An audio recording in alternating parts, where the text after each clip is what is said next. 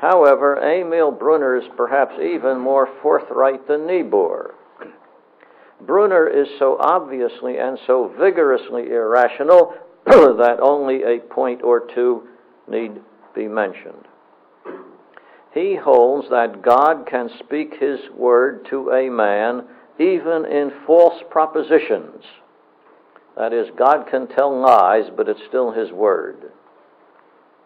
He holds that the Bible is consistently inconsistent. Theology is not concerned with intelligible, rational truth. In German, einsichtige Vernunftwahrheit. I think you would say that's intelligible, rational truth.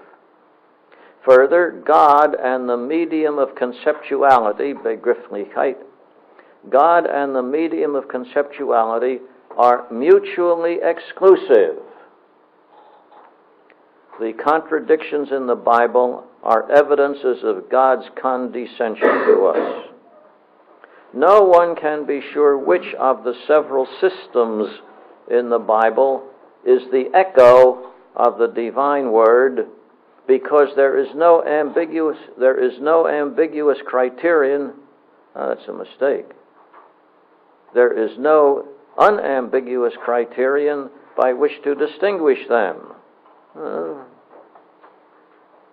That must be unambiguous, isn't it? Yeah. Oh, that's a bad typographical error. You see, that's the way sensation always deceives you. You read the manuscript and you don't see the words that are there. You see words that aren't there. And so you must never trust your senses when you correct a manuscript. Could have been irrationalism creeping into the text. It could have been. Yeah, if it creeps. Finally, with obvious points of dependence on Kierkegaard, Brunner makes full use of paradox. Although the present writer is reasonably confident that he has correctly stated the position of these theologians, even in details, historical accuracy is not the main point. The point is the irrationality of irrationalism. Hence, the concluding subsection returns to Kierkegaard. Did you find another typographical error? Yeah, accuracy is so wrong. Oh, terrible. Where's that? The third to last line. Oh, yeah. That word was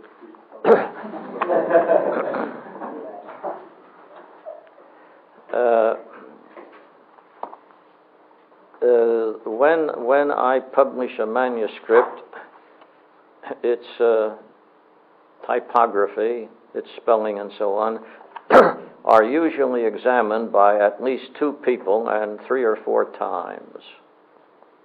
That simply shows how unreliable sensation is.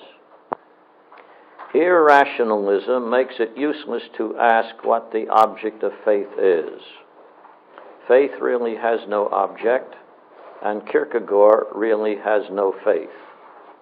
The case of Pascal is an interesting comparison because Kierkegaard's disciples try to enhance his reputation with the reflection of the French philosopher's luster. In their irrationalism, these disciples stress decisions in opposition to conclusions. They speak of a wager, as Brunner in particularly does, and of course referring to Pascal's wager, and for other reasons claim Pascal as a kindred spirit. You all know what Pascal's wager is, don't you? Do you? Yes. Good. You ought to. But the difference between Kierkegaard and Brunner on the one hand and Pascal on the other is rather enormous. Pascal's wager was a mathematical calculation of odds, such as gamblers use.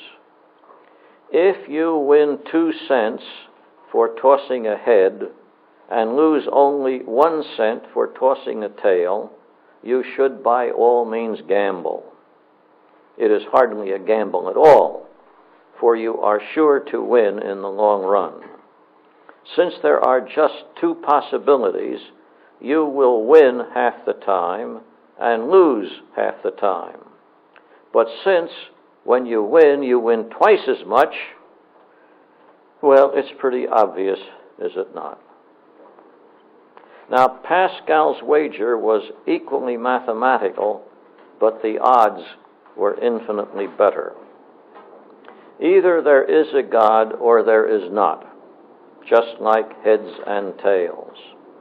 But instead of winning 2 cents and losing 1 cent, if you bet on God and win, you win infinitely. While if you lose nothing. Conversely, if you bet against God and win, you win nothing.